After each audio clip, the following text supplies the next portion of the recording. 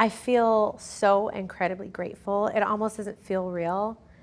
You dream of all of these things happening for you, or at least I did. And there was a part of me that never thought that it would actually happen. And for it to happen, I'm just so grateful because I didn't do it on my own.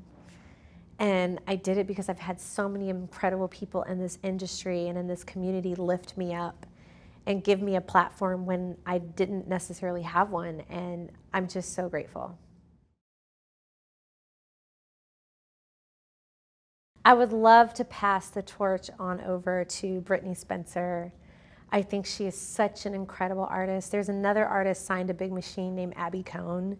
She is another one that I discovered on social media that is awesome. A girl named Reyna Roberts, Caylee Hammack, Tenille Townes. There's so many incredible female artists out there that really are truly important. Kylie Morgan. I mean, I could go on and on. Cassie Ashton. There's just so many incredible, great talent that is going to change this industry.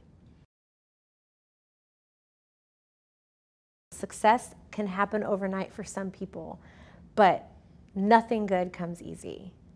And you have to work and you have to put in the time to be the best that you can be, and don't give up. No matter how many times people say no, don't give up on yourself, because your breakthrough could be right around the corner. And had I have given up, I wouldn't be sitting here right now. I threw everything in the kitchen sink in this album.